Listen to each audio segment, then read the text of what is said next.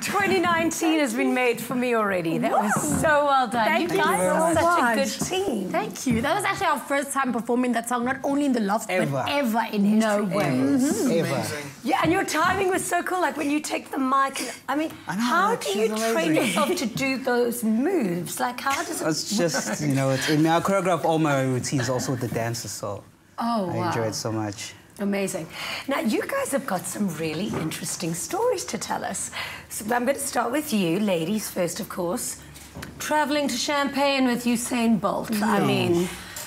That was pretty amazing, I won't lie. You know, champagne is one thing, but it's not champagne until you've had it in champagne. You know what I mean, darling? Which is really, really cool. I actually work with GH Mom in South Africa, and they have ambassadors all around the world. So not too long ago, and in September, actually, we all went to go and meet at GH Mom HQ, and it's like people from like China, and people from like the States, and like obviously and Usain Bolt. Yeah, and Usain Bolt. Okay, but you know he's a DJ. He's a DJ, he's a soccer player, he's a runner. He is the life of the party. You want to party with Usain Bolt. Trust me, he knows how to turn it up. So we're actually not only there partying and drinking champagne, we're shooting a really cool Vice special. So anybody who knows what Vice is, you know what Vice is. Literally my favorite thing to watch. I know, it's the best thing ever.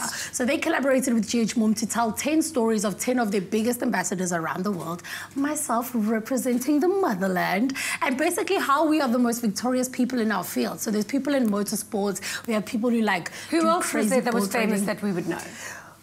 I was the most famous person there, Jenny. Yeah, obviously. You know, they had like really interesting people because it wasn't only about like being a famous person, it was just about being victorious in your field. So they had this lady there, her name was Kate Peck. She's like really big in motorsports. She's kind of like the Robert Marawa of motorsports in Australia. And then there was another guy, his name was Blake. He like does the Volvo racing where they like are you race besties across the ocean. We are besties. I've got besties with Usain. I don't want to be Usain's bestie because he parties way too hard. Really? Yeah, I'm going to stay away from Usain. Amazing. Love when they do this. Okay. Most wheat brands. Oh, sorry. My bad. Surely there was a briefing beforehand?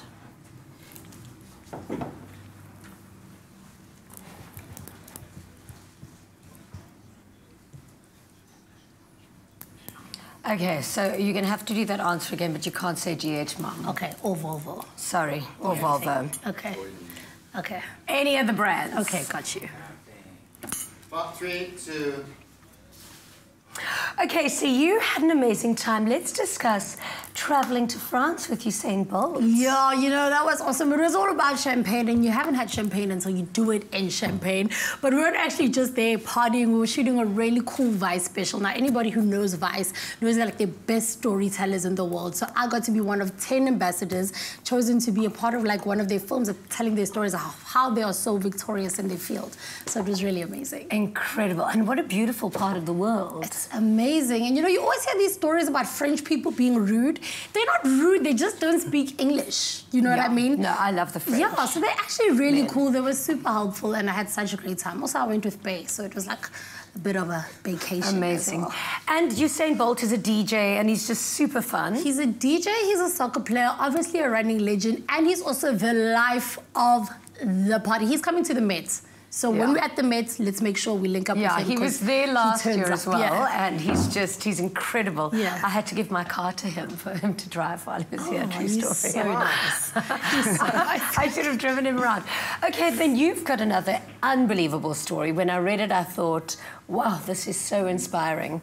I heard that before you got Lady Black Mambazo to perform with you, you literally like hounded them for about 3 years. Tell me that story from the beginning. Hounded them for 2 years. My DJ, he goes to church with one of the members, Mr. Shabalala, Bab Shabalala. So he was like, yo, I got a friend who's good. He's like, he does like cultural stuff. Sure. So he was like, all right, send them, partner, like send it through. And then I sent him the song and they loved it. Then they were always busy, they're always traveling and stuff. So they're like, find a way of sampling us in a good way because we had to get permission. So that's what we did. We got all the recordings and we mixed it into the song and it was magic. So adding like an EDM element or like a... more Zulu-based Zulu feel. bass? Yeah, Zulu-based is storytelling Yeah. in my own way, but dancing also with fun and stuff. So Would you play it in the club? yeah, you can play it. Really? Like bang, Kasi bang, come on. Beautiful. Yeah. But the interesting story is how I got Soweto Gospel. Yeah, tell me. Now that was fun because I DM'd them. I'm a DM king. You be sliding in these DMs. I DM'd Soweto Gospel on Twitter, and then they gave me their website. I was like, why they give me a website? So I clicked on the website, then I sent a message. You know those messages that she writes like, hey, I'm Breeze, upcoming rapper, blah, blah, blah, blah. And then I sent it to them. Then I got an Autobot. I was so angry. Like, Autobot will get back to you overseas. Then Beverly replied. She manages Soweto Gospel. She replied. She's like, okay, cool, we keen. Let's hear the song. I sent them the song, and then they loved the song, and then they said, okay, we can record next month. Yeah. And then my studio's small, so it's not big. So they're like, okay, there's 15 I heard of it us was in the coming. basement of your house. No, I recorded the song at home. Okay. I kept it for 2 years because I wanted Soweto Gospel. Yeah. So I kept it for 2 years for Soweto Gospel. Wow. And then when they said, okay, we're coming through next month, get us 15 headsets. I went to Randburg, streets of Randburg, got 15 headsets. They were cheap, but there was 15, and they worked at that day. So yeah, it was fun, it was exciting. Wow. What an amazing experience. So you know what I actually heard, and you can ask him, I'm a wealth of useless information, but apparently when a choir sings in unison, their hearts actually start beating at the same time. I don't know that, but you actually feel it. I know it. It's scientifically proven. But it's true. But you can feel it. Yeah, hey? you can feel it. Like the aura in the room was crazy. Like all days more.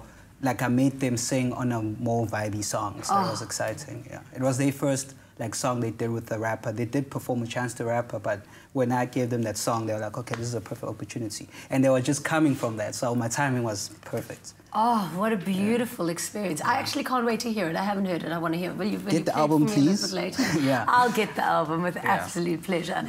But you know, if you think about you sliding into their DMs and saying, hey, I'm an up-and-coming guy, like how many times does that happen to you, that people kind of slide into your DMs, and then do you help them? Like what kind of messages do you get? Yeah, man, it happens to me all the time. I think even more, especially after I opened the record label, so many young kids constantly hitting me up. And we have a lot of talented people in this country, you know, we really, really do.